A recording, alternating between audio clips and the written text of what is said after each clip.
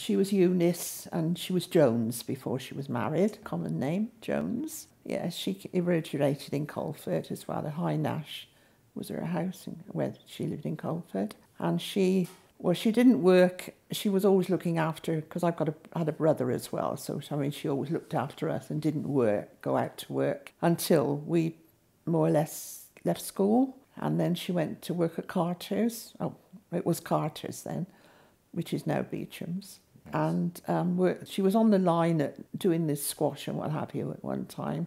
And then they decided, I think because of her age, basically, then she went to work in the canteen then on the, teas and refreshment side of it.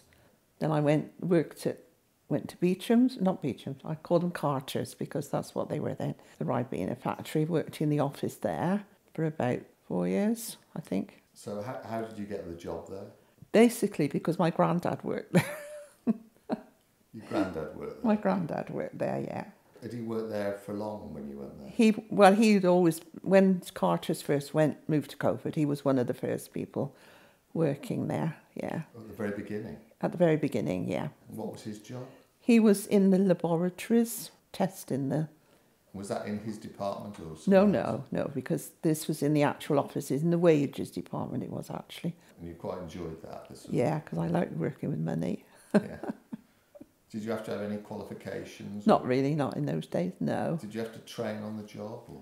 Well, you just worked your way in, really, and they would give you sheets to do, like... And also on the purchase control as well, so you had to, write in those days, no computers.